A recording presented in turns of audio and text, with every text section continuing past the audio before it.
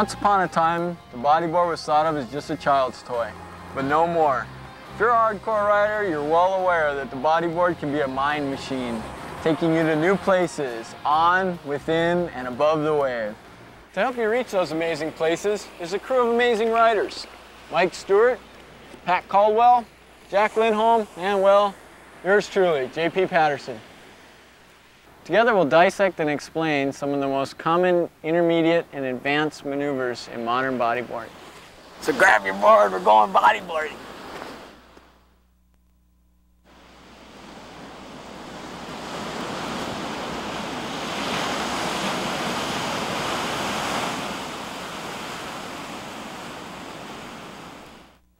Okay, what you want to do in taking a steep drop in any type of wave is that you drive, you kick as hard as you can, keeping your feet in the water, not flapping your fins too hard.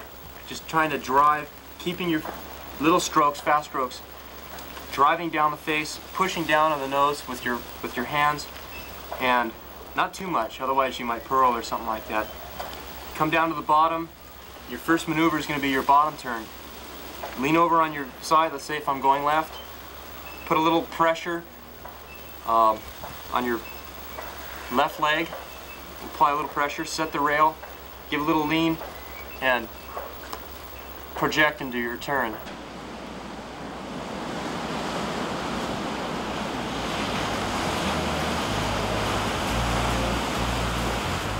When you take off on big waves, you just got to go for it. You can't hold back at all. You have to get in early, stroke, get over the lip, start taking that drop, looking ahead so you can see anything that's coming up. You can read it and prepare for it.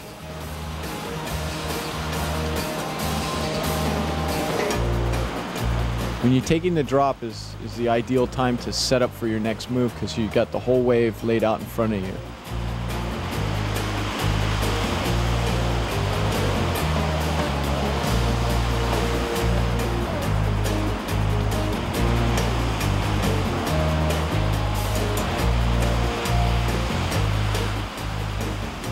Same thing, reading the wave, watching what's coming up.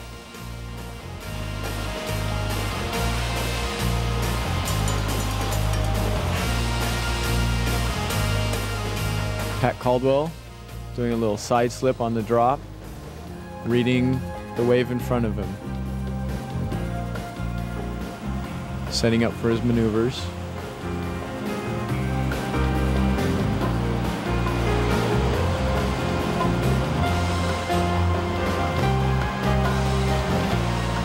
Here we have Mike Stewart kicking hard, not hesitating at all, dropping in, pulling in.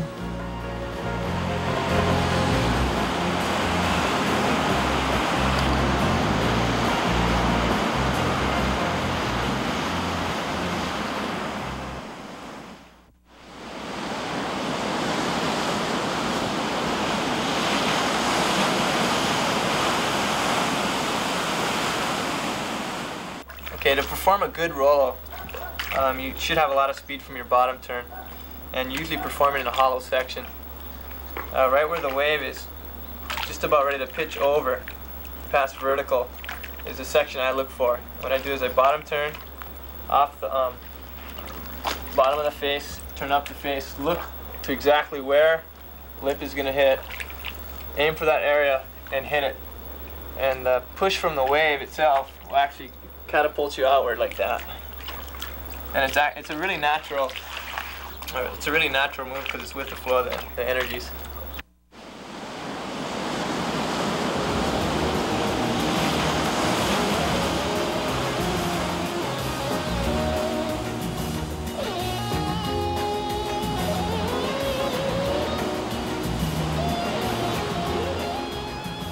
Depending on the type of roll that you want to do, you can alter the angle at which you approach the lip. A more vertical approach will probably pitch you out a little bit further. A less vertical approach and more down the line will set you up for more of in the tube kind of a rollo.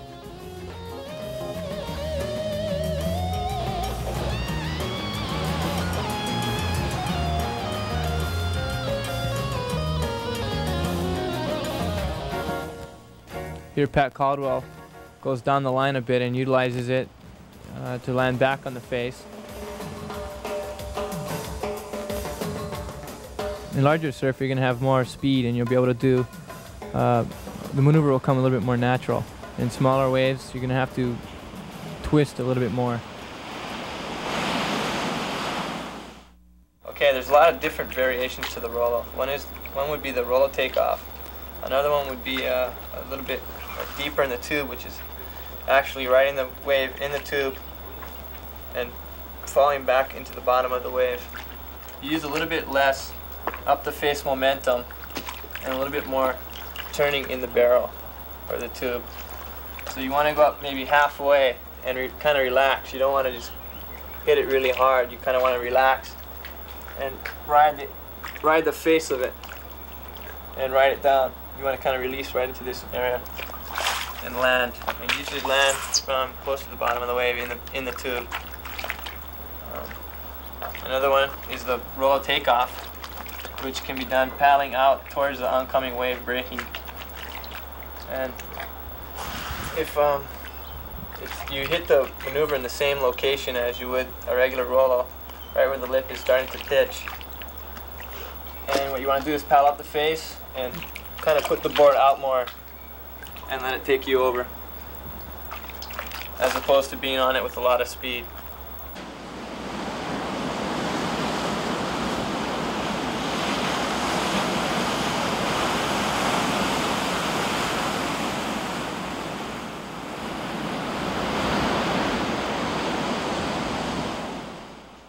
Even rollo takeoffs have many variations. In this situation, Jack almost falls sideways in the tube and still pulls it off, somehow generating a lot of speed from nowhere.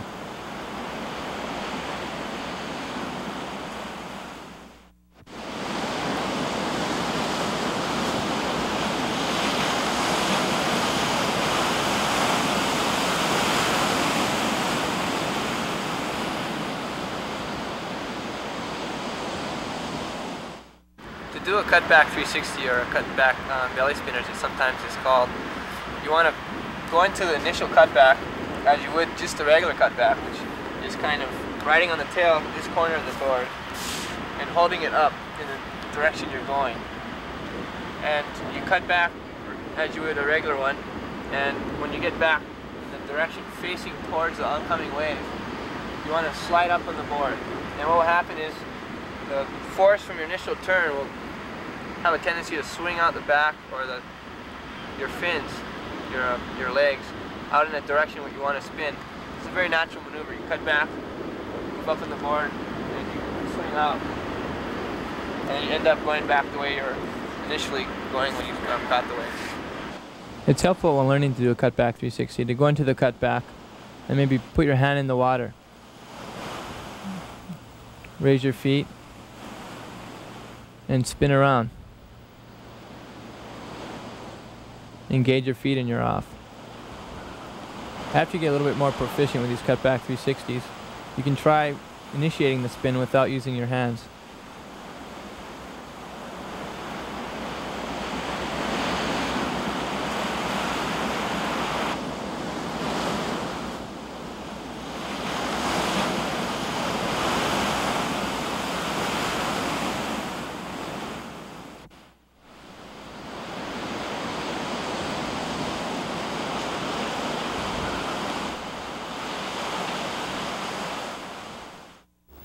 To do drop knee stance, I'd recommend a longer than average board, just by a couple inches. It makes a big difference for stability.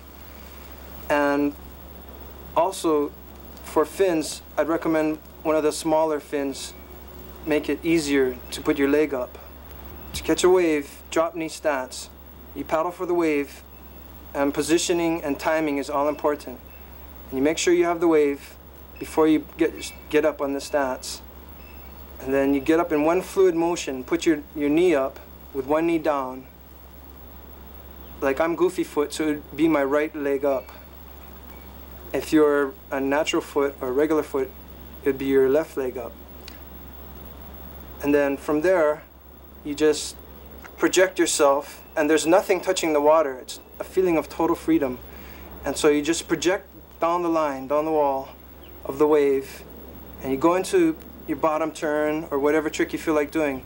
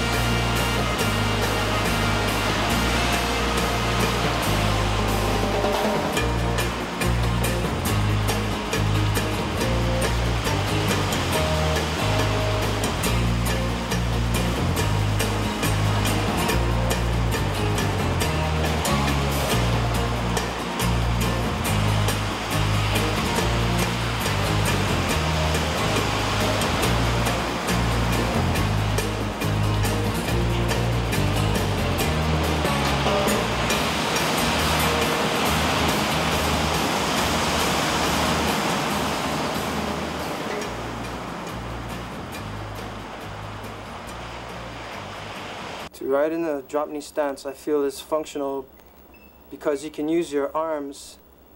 Your arms are free to help you in doing turns and balancing, and your legs you can use for pumping the board, and there's nothing dragging. So you can build up a lot of speed drop knee stance.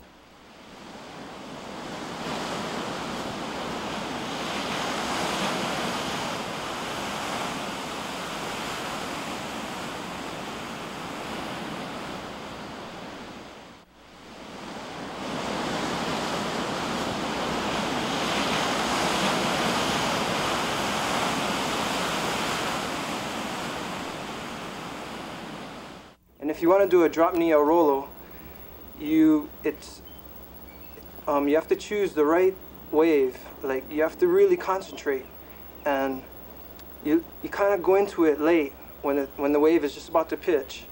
You project yourself up the lip, up the wave, into the air, and try to get as high as you can, almost even out of the wave, and grab both rails with your hands. And in mid-air, you switch to the prone position and bring it down. You flip over and land in the prone position. That's the trick to doing the drop knee El Rolo as it is now. But I think the next frontier would be if you could land drop knee without going to your stomach.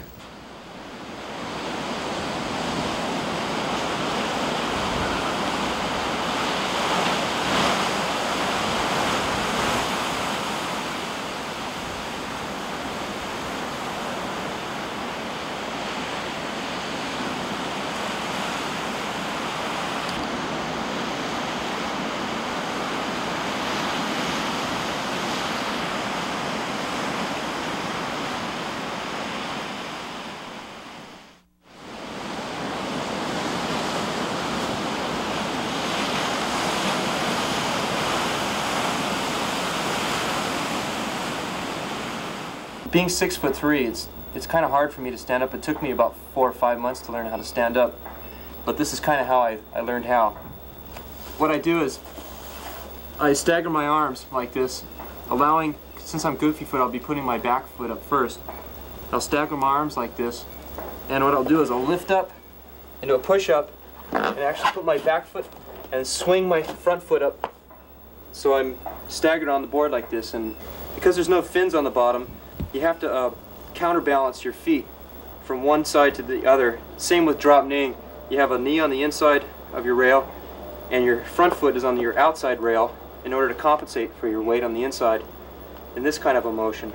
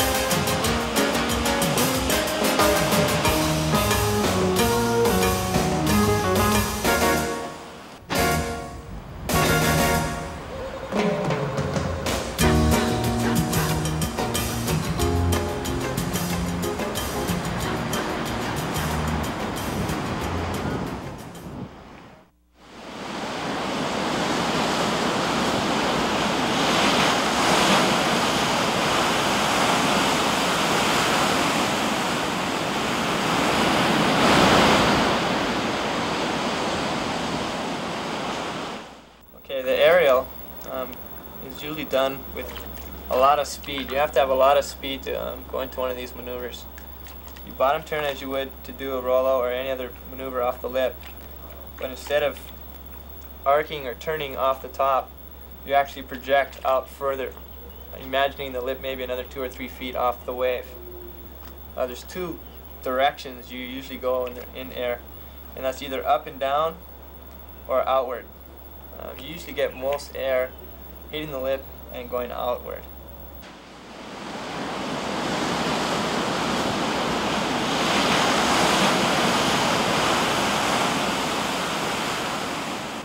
When approaching the lip to do an aerial, imagine the lip being a few feet further than it actually is.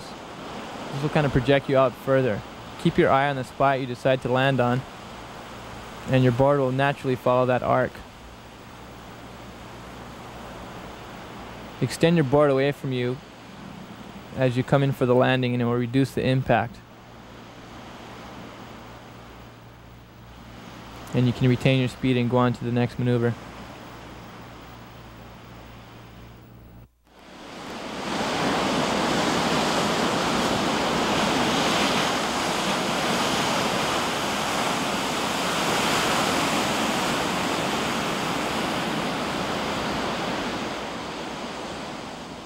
By watching the lip of the breaking wave in the hollow section, you can determine how fast you need to go through the tube.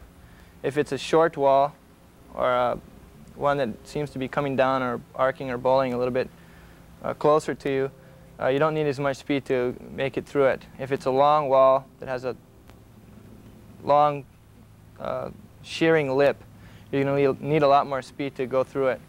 And there's basically 2 positions to get into them. One would be where you stall into it if it's hollow, kind of lifting up the board or going out and then turning into it. Or the long walled one where you're just going to be riding in your speed position or trimming.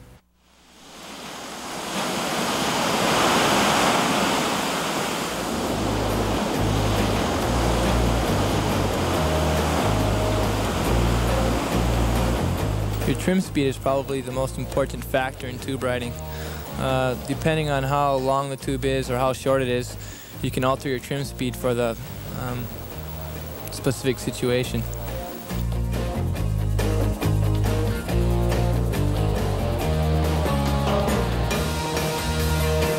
In really deep tubes, it's especially important to keep your eye at the end of the tunnel and just kind of have a desire to make it out of it. Otherwise, you just lose hope and faith back there and probably won't come out.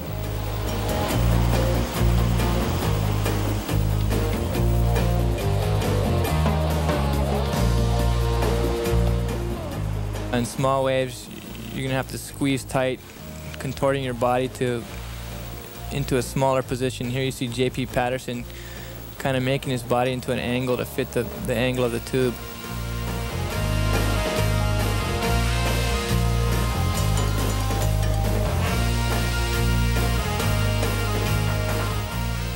And here again, I lean really tight on this bowling barrel.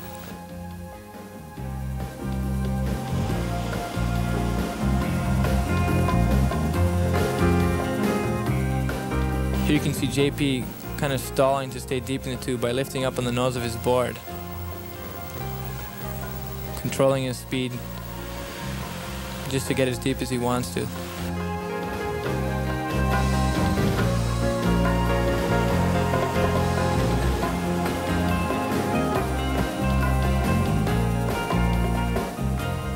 Here Jack Lindholm uses his drop knee style and drags his hand in the water, lifts the nose of his board up a bit, and leans back to stall for the tube.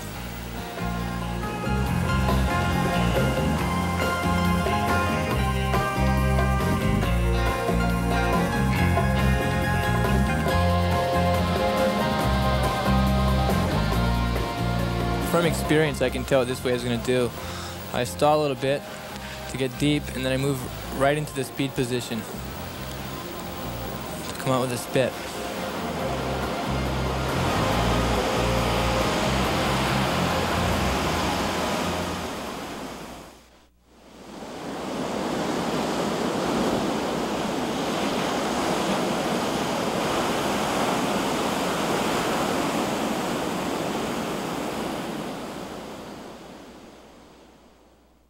Style in bodyboarding for me is going with the flow of things. Maneuvers that are flashy should be done on waves or situations that are kind of flashy themselves. Hollow waves, you're harnessing the energy and redirecting it. In small waves, you're kind of generating the speed. Style in general is something that you have to pick up yourself, and it happens after you refine the maneuvers, the basic maneuvers, and get that foundation built up. As soon as you have that foundation, you start getting into the more refined aspects of bodyboarding, and that's when style comes in.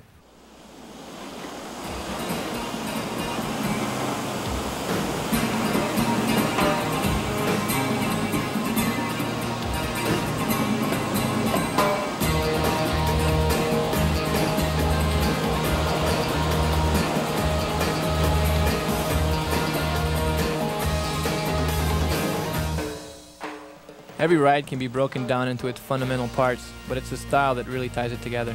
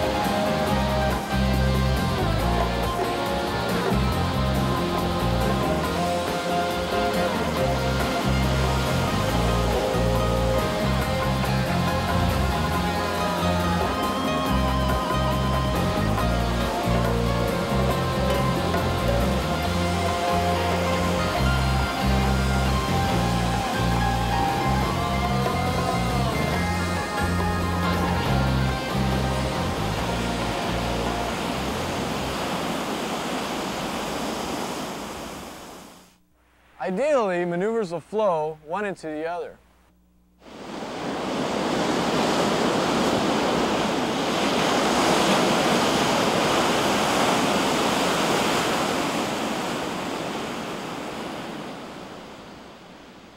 On this wave in particular, it was a little bit more of a peak, so I decided to stall and wait until the wave would catch up with me. I'm bottom turning here halfway down the face and kind of lifting up the front of my board to slow down. Waiting for the wave to kind of catch me up and encase me.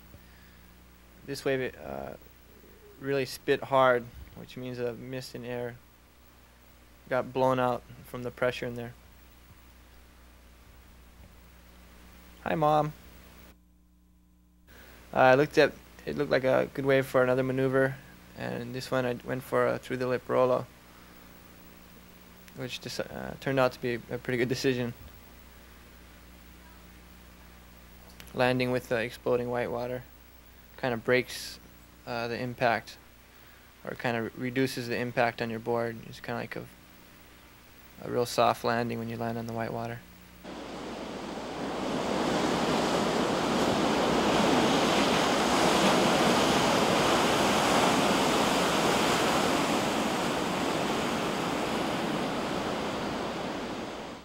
This wave looked to me like it wasn't going to pitch out and not tube, so I kind of went out a little bit further, extending my bottom turn into the flats a little bit more, and going around the section and hoping that the inside would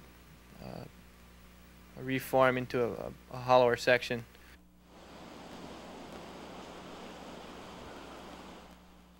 I turned up high into the face of this wave to gain a little bit speed.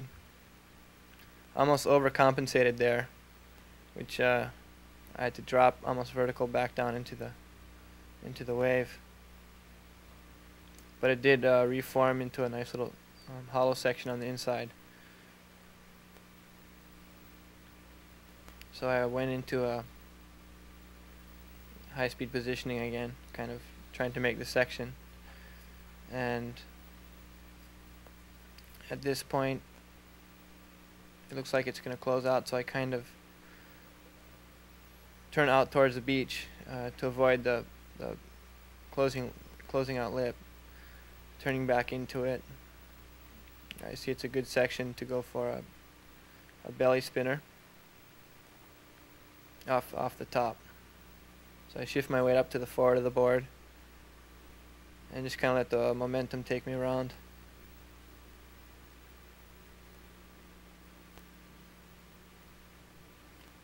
And dig my feet back in, and it looks like it's going to close out, so I decide to duck out of here, kind of just actually diving into it.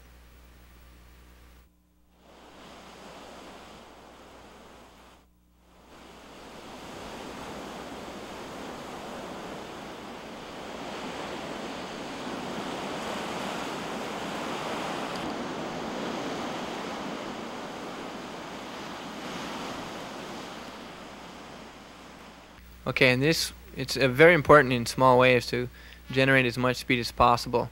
In this wave, I particularly try to go for a rollo, bottom turning, looking for where I'm going to hit the lip, and just kind of arcing up towards the lip, letting the force of the bottom turn draw you up the face, and the force of the lip to kind of pitch you out and continue the rotation.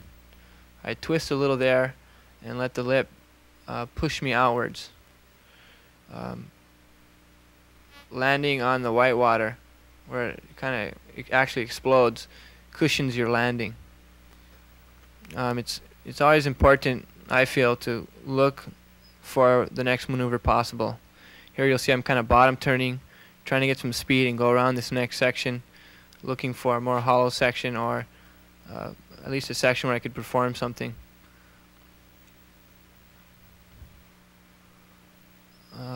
Right here I'm trying to generate some speed, moving up on the board and actually pumping the board, trying to cut down the resistance and go into a cutback and immediately into a belly spinner.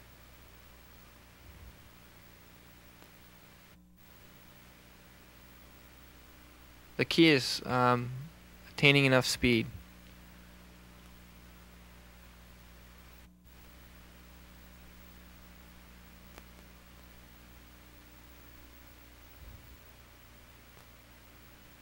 And the wave finally peters out, so I decide to cut out of the wave. I think in the future we're going to see a lot more better things coming out of it, a lot more professional contests, better equipment, better different equipment. Yeah, the whole caliber of riding is really getting expanding. Yeah. There's a lot of hot kids out there. Look out, you guys. I know. It's hard, very hard to compare getting a gigantic cavernous barrel at pipeline to anything on the planet.